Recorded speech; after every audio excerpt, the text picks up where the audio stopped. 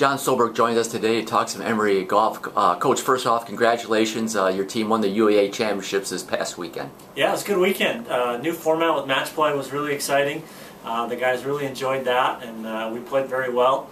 Had guys play very well in stretches during that, which makes you really hard to beat in match play.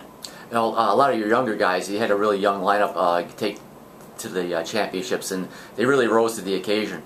Yeah, all four freshmen played very well in spurts, so it's good to see those guys get some experience under their belt, and hopefully now we can carry that to Jekyll Island this weekend. And you alluded right to it, lead into the next question. Obviously you guys go up to play at Jekyll, 54-hole tournament.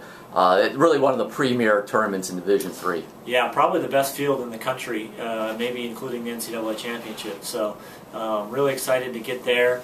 54 holes, like you said, 3 rounds. We're coming off a good weekend, so hopefully we can carry some momentum, and these guys will continue to play well. Talk about some of the teams you'll be going up against at Jekyll. Yeah, some of the best in the country. Oglethorpe Methodist, Claremont is coming out from California, a couple Texas schools, Illinois Wesleyan from the Midwest.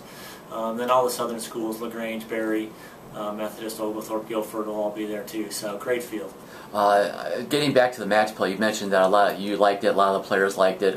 First time the UAA has done that, and it seems to have received good reviews. Yeah, I think it received rave reviews from all the players and coaches. We'll certainly do it again next year. Different format, very exciting. First day, second day, each match is so important in a 6-man tournament like that. So really exciting for the guys, and a different format for them to play in the middle of the year. Obviously, now we'll go back to Jekyll for a second. 54 holes, as you mentioned earlier.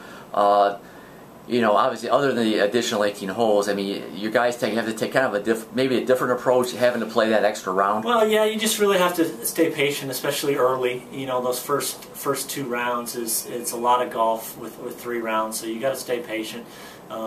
Try and limit your big numbers, and make a bunch of pars and bogeys, and throw in some birdies in there, and you're going to be all right by the end. All right, Coach, thanks very much for your time. I'll let you get back to work, and good luck at Jekyll Island this week. Appreciate it, John.